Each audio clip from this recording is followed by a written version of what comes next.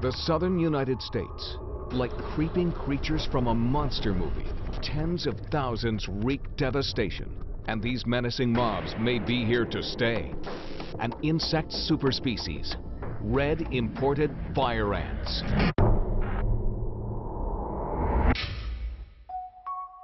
Fire ant encounters are very, very common. More common than bee, wasp, yellow jacket, and hornet. Meet a minuscule assassin. Fire ants can carry 10 times their own weight. That's like a 150-pound person lifting a barbell, weighing 3/4 of a ton. But what makes fire ants so dangerous are their numbers. Queens can lay over 1,000 new eggs each day, leading monstrous insect battalions to total destruction. These invading insects first arrived in the 1940s from South America, carried aboard infested ships. Soon, they were unstoppable. For decades, people waged war with pesticides. Survivors were tenacious. In 6 months, a colony might grow to over 200,000, infesting dirt mounds like a living landmine. And when it comes to the kill, they use terrifying teamwork. Here, a baby chick meets a gruesome fate.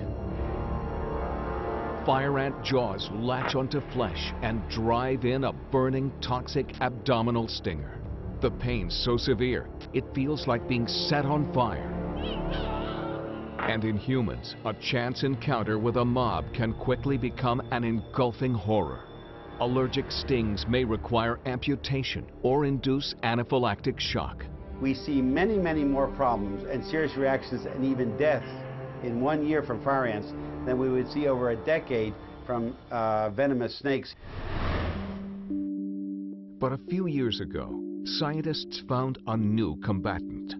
Fire ant versus phorid fly.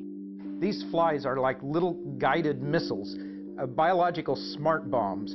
They're specific to imported fire ants, and that's the only kind of organism that they're going to be able to attack. It's gross, but it works.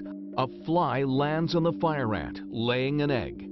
The egg turns into an ant-eating maggot. A slow but effective kill. And the first sign of hope to fighting one of nature's most feared and fiery invaders.